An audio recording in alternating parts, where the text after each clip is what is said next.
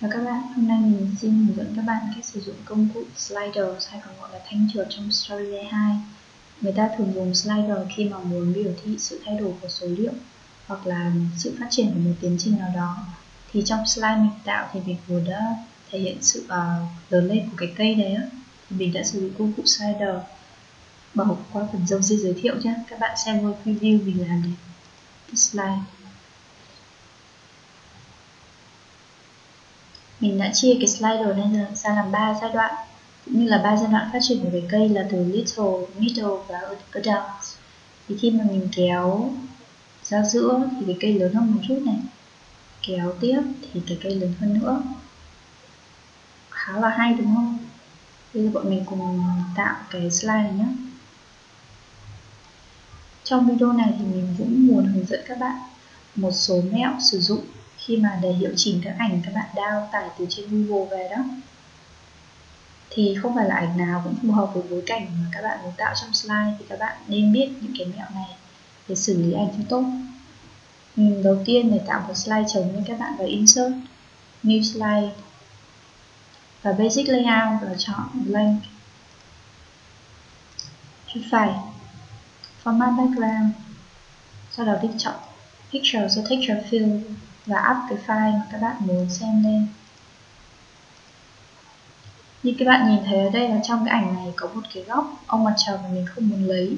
Thì làm thế nào để che nó đi thì các bạn vào Insert này, Shape và chèn một cái shape box vào đây.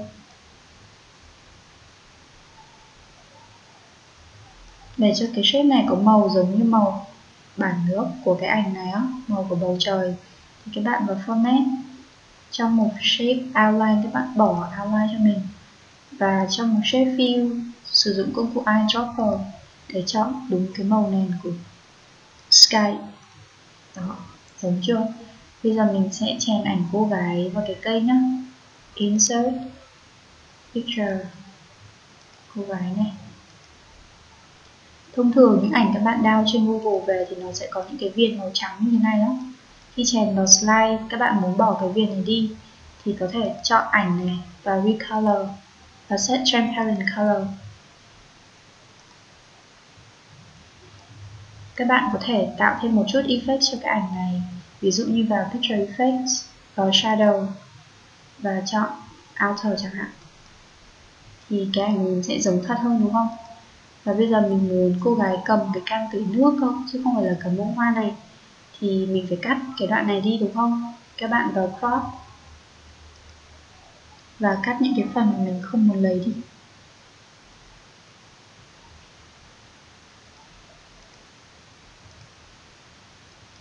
Cái này thì tùy thuộc vào hoa tay của các bạn thôi, các bạn cắt khéo thì nhìn nó sẽ đẹp. Sau đó thì có thể lật cô gái sang bên này, cho cô bé nhỏ đi một chút. Và tiếp theo mình sẽ chèn cái can nước vào nhá. Insert này, Picture, Water, Green Can. Cái này mình cũng vẫn phải set transparent color, các bạn lại tiếp tục vào recolor, set transparent color và click vào đây. Sau đó vào Picture Effects, chọn Shadow. Mình thường chọn cái Offset Center này.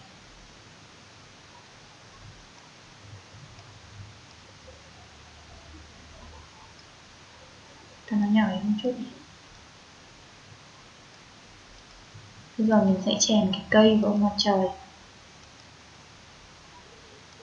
Các bạn có thể chèn cùng một lúc hai ảnh bằng cách ấn vào nút Control. Đó, may là cái cây này nó không có cái viền màu trắng luôn. Khi mà chưa sử dụng đến nó thì các bạn có thể kéo cây này ra bên ngoài và xử lý mặt trời này trước nhé. Ấn vào Recolor, Set Transparent Color.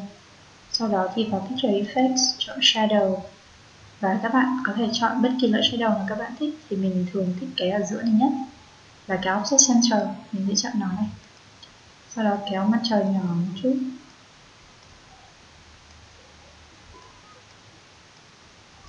Bây giờ thì đến lượt cái cây. Đối với tất cả những gì mà bạn chưa sử dụng trong slide, các bạn có thể kéo ra ngoài này. Bây giờ thì mình lại kéo vào. Mình muốn cắt cái phần đất này đi thì lại sử dụng công cụ crop. Cắt phần mình không muốn lấy đi. Các bạn có để ý là cái màu của cái cây và cái đất này nó hơi giống nhau, nó không nổi bật, thì để làm cho cái màu xanh này nó nổi hơn một chút thì các bạn có thể vào một brightness và set cho màu này xuống âm 20 hoặc âm 30%, thì nó sẽ tối đi và nổi bật so với cái nền này hơn. Để tạo quá trình phát triển của cái cây này thì cái cây này sẽ có 3 stage, đúng không? Một là little này, hai là middle và ba là adult. Thì các bạn sẽ phải tạo stage cho cái cây này. Chọn cái cây này nhá, và một stage này. Và sau đó thì ấn edit state. Cái state đầu tiên là normal rồi, bây giờ mình sẽ tạo một cái state thứ hai là middle. Các bạn chuột phải change picture, sau đó thì chọn middle tree. Tất cả những cái ảnh này đều được mình download từ trên Google về. Tạo state tiếp theo là adult.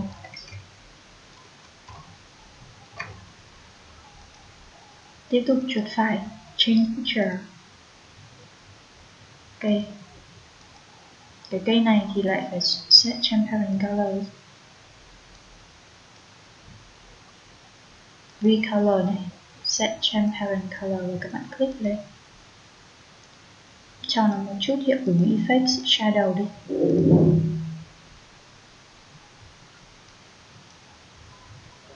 Để cho đẹp hơn thì các bạn có thể chèn một số hình ảnh khác, ví dụ như là chèn mấy quả táo vào đây.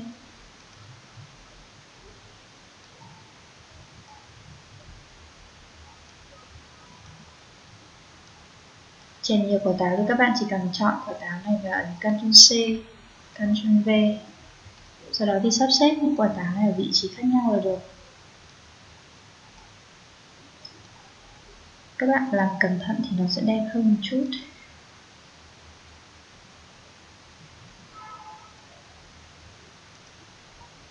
Ví dụ như thế này nhé. Khi mà tạo xong các state này thì ấn Done Editing State. Trạng thái của cô gái cũng ở mặt trời, nếu mà các bạn thay đổi các state của nó thì cũng là tương tự như vậy thôi. Nhưng mà ở đây để tiết kiệm thời gian thì mình chỉ làm 3 state cho cái cây này thôi nhé. Có một điều mình khuyên là các bạn nên đặt tên cho các vật mà mình chèn trên slide để tí nữa tạo lệnh sticker cho dễ đó. Thì ví dụ như là picture 4 này là cái cây thì các bạn đổi tên thành tree này. Click đúp vào đây, hoặc là chuột phải ấn vào rename. Cái này là sun. Picture 2 là cái can nước. Picture 1 là cô gái này.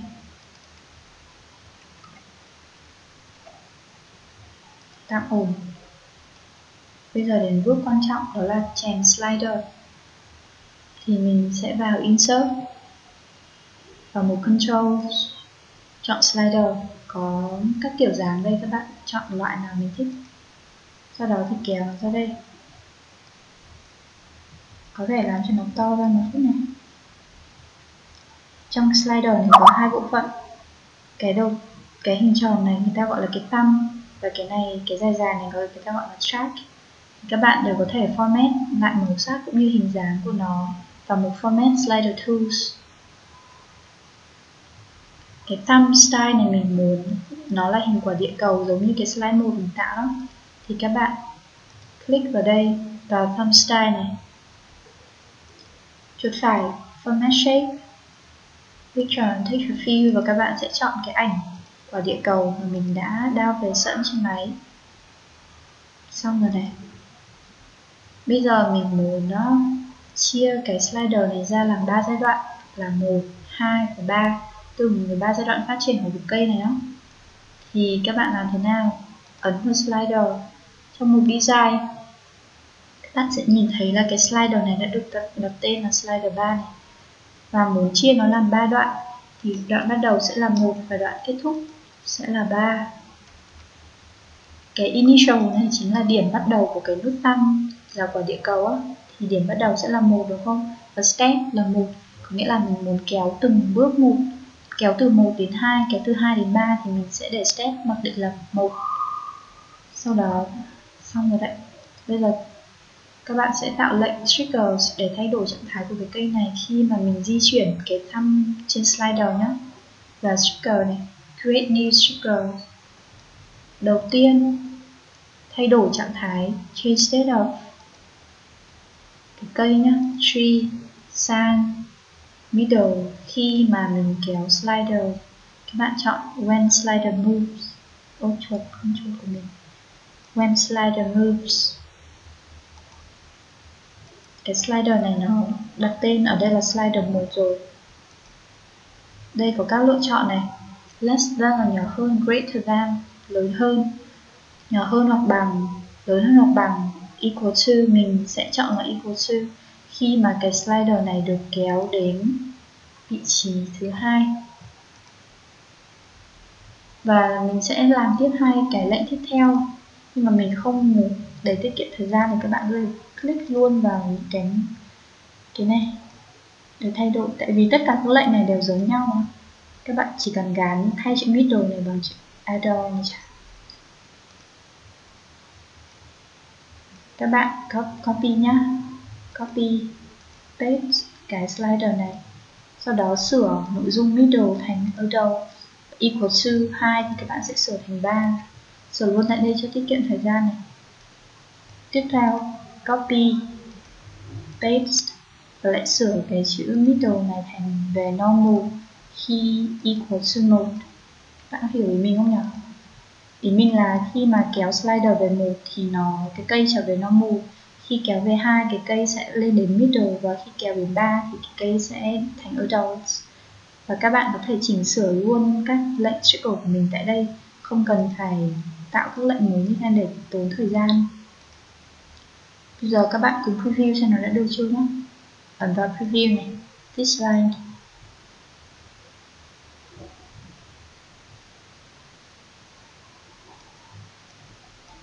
Đó, cái slider này mình tạo hơi cầu thả.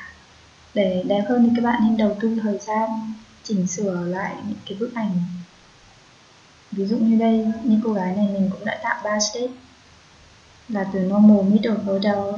Ông mặt trời mình cũng đã tạo 3 state là ở 3 vị trí khác nhau. Cũng như cái cây này thì mình cho nhiều quả táo hơn một chút. Thì các bạn đầu tư thời gian để làm cho cái ảnh của mình đẹp hơn thôi. Mình cùng preview lại những gì mình đã làm.